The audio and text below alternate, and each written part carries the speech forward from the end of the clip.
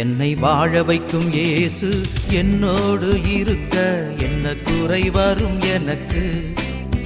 என்னை வாழ வைக்கும் இயேசு என்னோடு இருக்க என்ன குறை வரும் எனக்கு?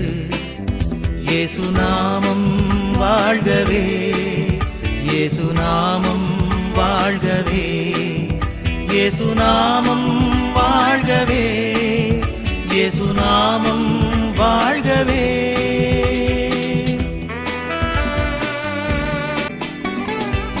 எளியவரெல்லாம் வாருங்கள் என்றே என் இயேசு அழைத்தாரே.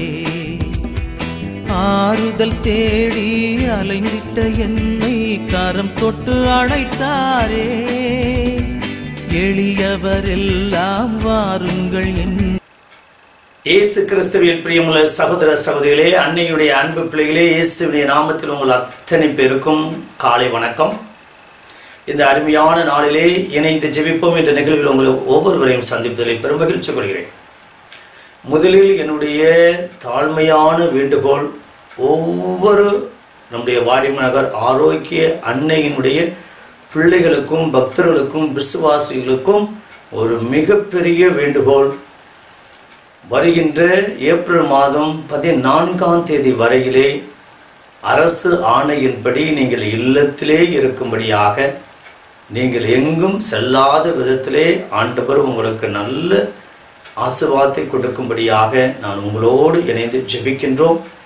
என்னுடைய தாழ்மையான வேண்டுகோள், அருமையான மக்களே, அருமையான சகோதர சகோதரிகளே, அருமையான பிள்ளைகளே, இந்த 21 நாட்கள் நீங்கள் எங்கும் செல்லாமல் இந்த தொற்று நோய் கொரோனா வைரஸில் இருந்து நீங்கள் ஒவ்வொருவரும் காத்துக்கொள்ள ஒரு அருமையான ஒரு வாய்ப்பு.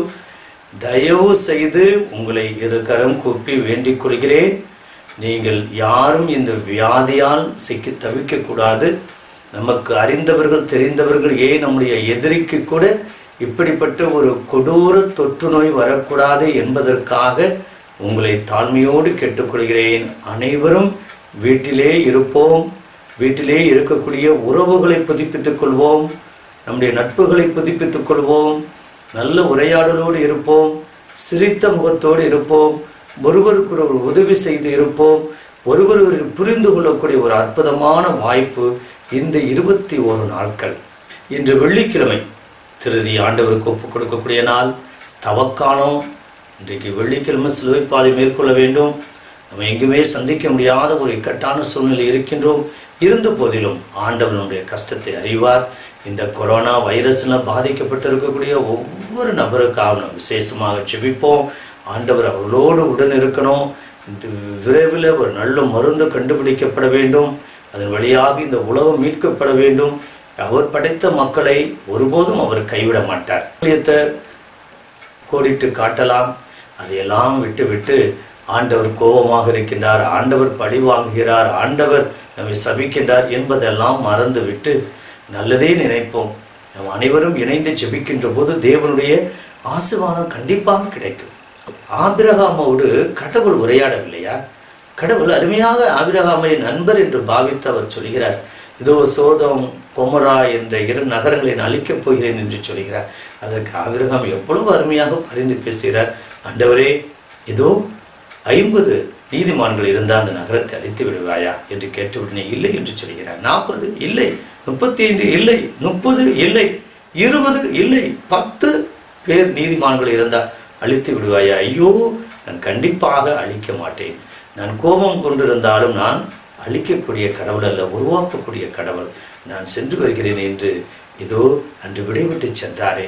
நாம் அனைவரும் இணைந்து ஜெபித்தோமானால் கண்டிப்பாக இது ஒரு அருமையான வாய்ப்பு. மக்களே, நீங்கள் யாராக இருப்பினும் குடும்பத்தோடு உட்கார்ந்து நீங்கள் எந்த தெய்வத்தை கும்பிடுறீங்களோ நிறைவாக கும்பிடுவோம், விசுவாசத்தோடு கும்பிடுவோம். நம்முடைய கத்தோலிக்க கிறிஸ்தவர்கள் குடும்ப ஜெபம் சொல்லுவோம். ஒரு 10 நிமிஷம் டிவியே பார்த்துட்டு இருக்காம, வாட்ஸ்அப்பே பார்த்துட்டு இருக்காம, யூடியூப்பே பார்த்துட்டு இருக்காம, இவ்வளவு அருமையான காலம். இத்தனை நாள் நம்மளுக்கு குடும்ப ஜெபம் ஜெபிக்க ஒரு அருமையான வாய்ப்பு கிடைக்கல.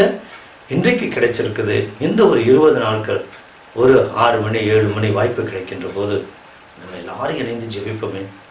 இந்த மக்களை ஒப்பு கொடுப்போம். கொரோனா வைரஸ்னால் பாதிக்கப்பட்டிருக்கக்கூடிய நபர்களுக்காக ஜெபிப்போம்.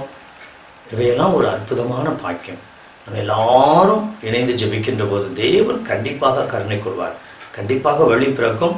வருகின்ற ஏப்ரல் மாதம் 14ஆம் தேதியோடு விடுதலை அடைந்து நம்ம மீண்டும் சுமூக வாழ்வு மலரணும்.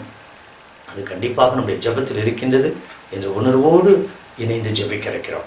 இன்று வெள்ளிக்கிழமை சிலுவை பாதை சொல்ல முடியவில்லை என்றாலும் நீங்கள் எங்கே இருக்கின்றீர்களோ அங்கு சிலுவை பாதையை வாசித்து பாருங்கள். குடும்பத்தோடு சேர்ந்து சின்ன சின்ன புத்தகங்கள் இருக்கலாம், சின்ன சின்ன சிலுவை பாதைகளை தியானிப்போம். வீட்டில் இருக்கவங்க அத்தனை பேர் சிலுவை பாதை வாசிக்கலாம்.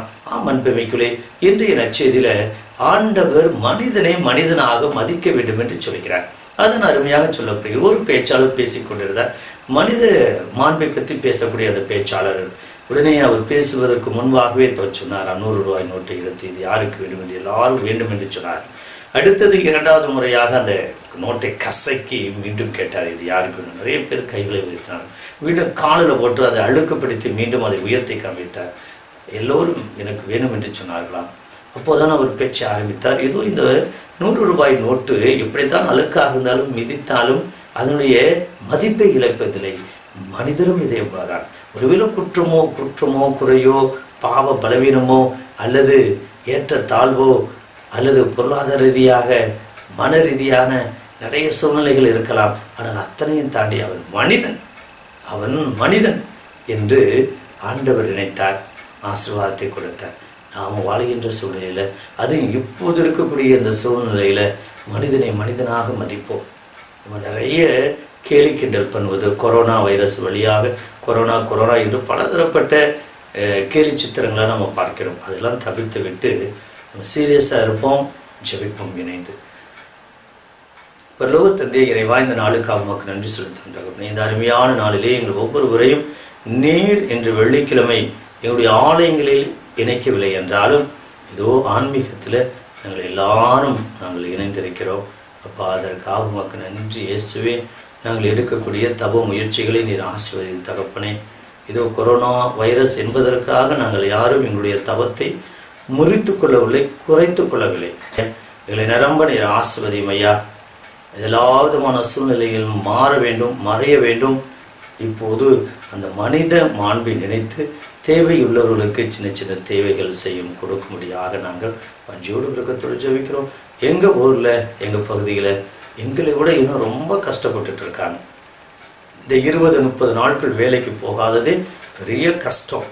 அவர்களுக்கு எங்களால் முடிந்த உதவி செய்யக்கூடிய வல்லமையும் பாக்கியத்தையும் ஆசீர்வாதத்தை கொடுத்து வீட்டிலே தங்கி இருக்கக்கூடிய வல்லமையும், வீட்டில் இருந்தால் மட்டும் பத்தாது, அந்த வீட்டில் இருக்கக்கூடிய சின்ன சின்ன வேலைகளை பகிர்ந்து கொள்ளவும் அல்லது உறவுகளை பகிர்ந்து கொள்ளவும் நட்புகளை பகிர்ந்து கொள்ளக்கூடிய வல்லமையும் பாக்கியத்தையும் ஆசீர்வாதத்தையும் கொடுத்து வழி நடத்தும்படி எங்கள் ஆண்டவராகிய இயேசு கிறிஸ்து நாமத்தினாலே ஜெபிக்கிறோம் நல்ல பிதாவே, ஆமென்.